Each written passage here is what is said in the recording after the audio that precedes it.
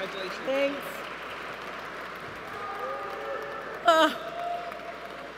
Okay. I wish to thank GLSEN, obviously, for their years of commitment to our youth and to helping educators support our youth. I need to thank David Fisher from the Illinois Safe School Alliance, who I've now known for about 10 years as we've worked in this area, for nominating me. It came out of the blue, and thank you so much. I need to thank my superintendent, Dr. Judy Wiegand, because without her leadership, there would not be a place for us to have these conversations.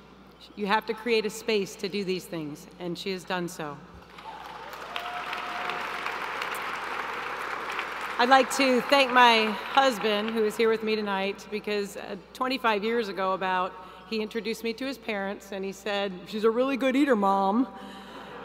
And right after that, he introduced me to his Aunt Sue and his Aunt Sharon, and I knew we were of like minds. As an advocate for social justice, I have often been told I'm brave, and it's just really not true. I do use my positional authority. I think that's very important that we do so when we get leadership positions. But the bravery is really coming from the students, and I have crossed the paths of many. The bravery of Tabitha and Hildegard, who did come with us here today from Champaign, Illinois, who work as activists and advocate for students in their high schools, which can sometimes be daunting places. The bravery of Juan, who was a bit more feminine than other boys, who at the age of 10 found himself in my class for students identified as having emotional disabilities. Or of Steve, with his beautifully mascaraed eyes, who found his way into my high school special education class. Or the bravery of Kenny, who really did push the limits of how short a miniskirt should be, also landed in an alternative high school where I happened to work. Each of them were searching for themselves, and they ended up in the all too common place for students, for LGBT students, separated from the general population as they struggle to make sense of a world that sometimes does not accept them. The bravery of Lisa, who now as an adult is in the process of transitioning, who came to me when I was her high school principal and said, "I can't go through the locker room thing again like middle school. Please help me." The bravery of Kanisha, who often found herself physically fighting with her mother due to her sexual orientation, who ended up becoming homeless at the age of 16. The courage of others who asked me for help because their parents had kicked them out because they had come out. They need to figure out how to finish high school, how to continue their jobs, and how to go on to college.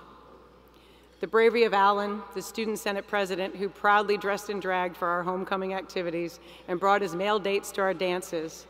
And the courage of the young men on our football team who, while Alan was getting teased by a student from another school at our prom, stepped in and said, "Do not mess with him." Yeah.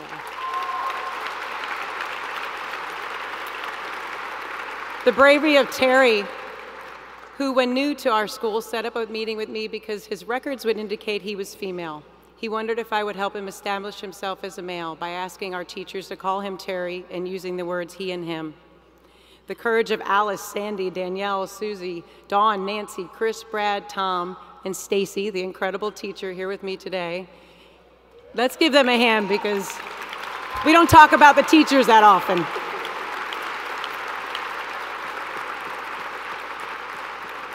The teachers who work in schools all too well relating to the struggles faced by our LGBT students. And finally, the strength of Jane, who was emotionally tormented and at one point physically battered to the point of hospitalization, who eventually found herself hanging from a noose in a doorway and thankfully found the ability to withstand the pain and move forward. So I have not had to be brave. I have benefited from heterosexism and white privilege, my religion, the language I speak, the fact that I am able-bodied, I come from educated professionals, has made it so I don't have to demonstrate such bravery just to be who I am. Thank you, GLSEN, to everyone in this room for working so hard to make it so that someday no one will have to be brave.